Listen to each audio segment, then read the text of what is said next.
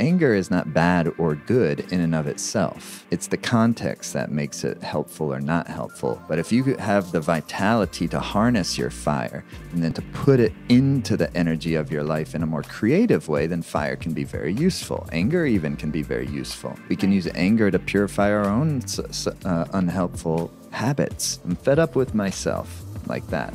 Sometimes that's a form of self-love too. We are emerging from this pandemic and we are experiencing more anxiety, uncertainty, perhaps anger.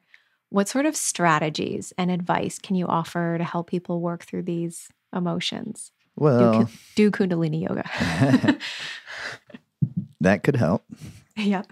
The first thing is to feel them and to endeavor to try not to wish them away. Right. Of course, that's normally our first impulse, though, is if we're having challenging emotions, which we all do sometimes, Yeah. to be able to experience them as not innately negative, but something that has also a positive side.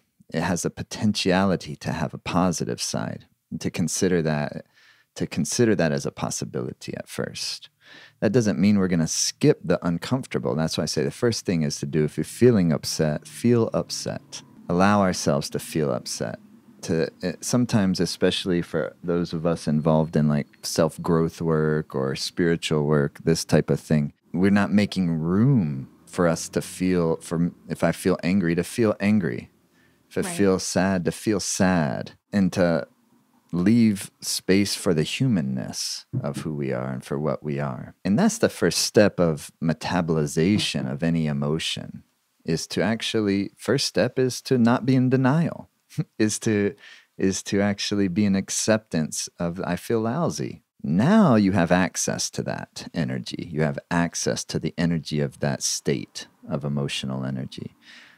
Now, what we don't want to do is to get stuck there. We don't want to get stuck in feeling lousy, but that can happen if we're not being accepting of it. And so then we're constantly kind of subconsciously pushing it away. It's like, no, I want my life to be good. I don't want my life to be bad. Right. This is hard work, though, and there's layers upon layers. This is one thing that meditation helps, is it helps to kind of open the field of our sense of awareness so we can see more of this and feel more of this more clearly, even if just for a few minutes a day. To recognize that there's some types of medicines in life that must be bitter. And there's certain things that you can only get from bitter medicine. Right. And of course, there's certain things that you can only get from the sweet medicines. But these are the two polarities of each other, bitter and sweet. Sweet is the antithesis of bitter and vice versa. This is Ayurveda. And so if you give a little child on your pinky sweet taste, a little baby, they'll like it. But if you put a little bitter on your pinky and give it to the little infant, they will not like it. They'll push it away. As we get older, though, we have to learn to take bitters. And this is both literally and metaphorically. Right. Because what a taste is to the body, emotion is to the mind. Mm. So if you have a pungent taste, it would be like a hot, spicy, fiery taste, a fiery emotion like anger. So anger is not bad or good in and of itself. It's the context that makes it helpful or not helpful, creative or destructive. Sometimes if you need to get out and march in the street, for instance, or you need to stand up for yourself in some way, you need that fire to be able to express yourself so you can be felt and heard. Now, if that's being done in a contained way, where you're using the fire as opposed to the fire is dominating you and it's creating impulsive explosiveness. Well, impulsive explosiveness is going to be more destructive. But if you have the vitality to harness your fire and then to put it into the energy of your life in a more creative way, then fire can be very useful. Anger even can be very useful. We can use anger to purify our own unhelpful habits. I'm fed up with myself, like that. Sometimes that's a form of self-love too. But we shouldn't be only fed up with ourselves. It should come out of love. So Right. this is a type of starting points, perhaps. I don't know if that's helpful, but this is how I think about it. Yeah, I love it so, so much. That's really beautifully said. So let's chat a little bit about Ayurveda, moving Okay. into that, being that it's one of the world's oldest holistic healing systems. How can we really utilize this to optimize our well-being? Where does even somebody start when it comes to Ayurveda? Well, it just depends. They can start by the normal starting point, or I would say the most common starting point, I should say. My starting point, I was trying to heal myself. Right. So then you learn that one of the unique things about Ayurveda is that nothing's right for everyone, but everything's right for someone. So what's going to be healthy for me is not exactly what's going to be healthy for you necessarily in many cases. Right. So there's this concept of 3 primary body/mind types. Your body type, your Ayurvedic body type, but it really should be body-mind type. The body and the mind are one thing. We're one human organism. The mind, the body, its energy. So we separate them for practical purposes of understanding and talking about them. But your blood is part of your psyche. Your muscles are part of your psyche. If you have low blood sugar, and then you feel like the whole world is collapsing around you and everything is going to hell, then all of a sudden you ate lunch and everything was better.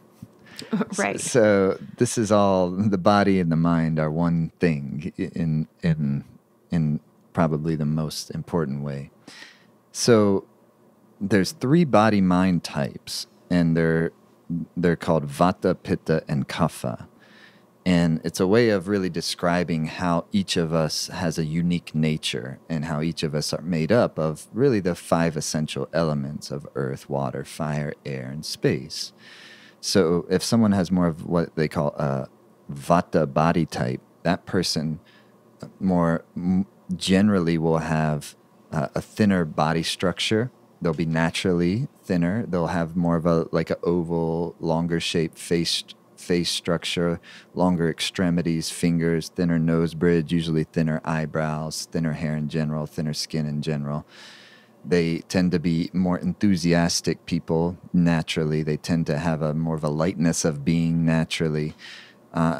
They can tend towards more anxiousness and worry and anxiety, the colder emotions. This is air and ether elements. On the opposite side of that, you have earth and water, which makes what we call the kapha type body. That's more of a stockier person. They tend to have shorter extremities, shorter fingers, wider nose bridge, thicker lips, thicker hair, thicker skin, but more stocky. They tend to be bigger bone. Whereas the vata body type will more frequently have a difficult time putting on weight. The kapha body type has a more difficult time getting losing weight, more easily gains weight.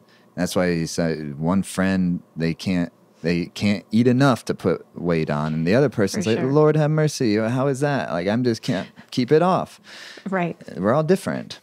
Mm-hmm. And so that kapha person, they tend to have more sweeter emotions. Yes, sweet and devotional.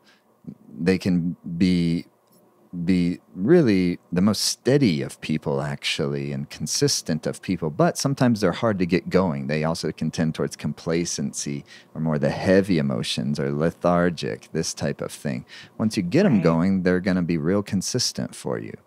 And then in the middle, you have the fiery ones, the pitta type body mind, and this is more moderate body structure in moderate size extremities, bone structure, muscle tissue, fat tissue, but they tend to have more of an intensity to them, deeper set eyes, kind of like I have, and tend to be highly intelligent people, really good leadership qualities, this type of thing, but can tend towards anger, can tend towards the hotter emotions, irritability, frustration. So those are the 3 main body types: Vata, Pitta, and Kapha.